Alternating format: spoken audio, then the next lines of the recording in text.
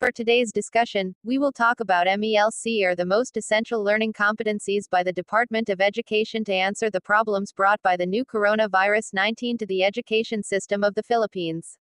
The most essential learning competencies were provided by the Department of Education as the primary reference for all schools, division offices and regional offices in determining and implementing learning delivery approaches that are suited to the local context and diversity of learners, while adapting to the challenges posed by new coronavirus 19.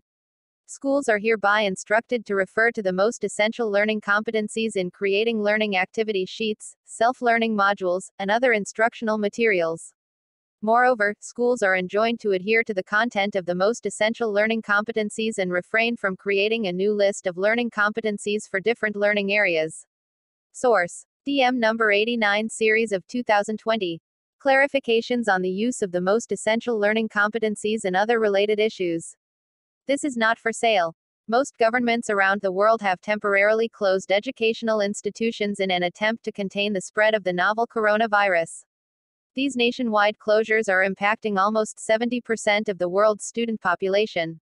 Several other countries have implemented localized closures impacting millions of additional learners. Department of Education is supporting in efforts to mitigate the immediate impact of school closures, particularly for more vulnerable and disadvantaged communities, and to facilitate the continuity of education for all through remote learning. So continuing education through alternative learning pathways, as soon as possible, must also be a top priority right now, to ensure the interruption to education is as limited as possible.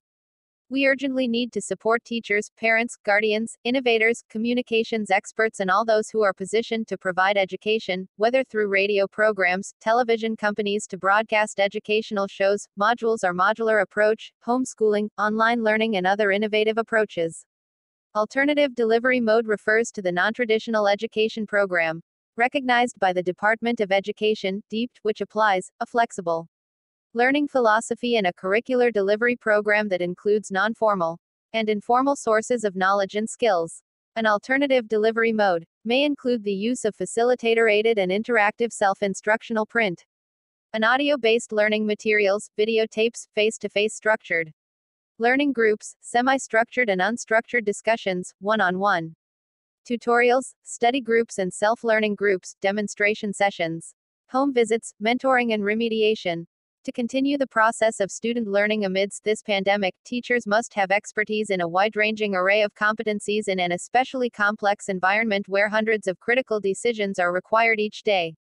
One way to equip our teachers is to conduct series of online seminars, digital or virtual meeting, teleconference, and online trainings. The transformational power of an effective teacher is something many of us have experienced. It is very important to top the students' safety as well as for the teachers, school personnel, and school officials.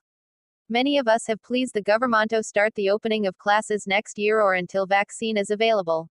In my perspectives, education is really an important tool in transforming our students to be better citizens of this nation, but never forget that life is the most important of all. LearnAsOnePh. For more videos, please like, share, subscribe, and hit the notification bell so that you will be updated to the latest happenings. LearnAsOnePh.